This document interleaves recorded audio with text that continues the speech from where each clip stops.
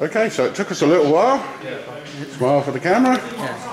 Here we see a simulated photo popper, so we're not using a solar panel on this, but we're modelling it from the power supply, and you can see there's the capacitor charging. And what voltage is that? I can't see from here.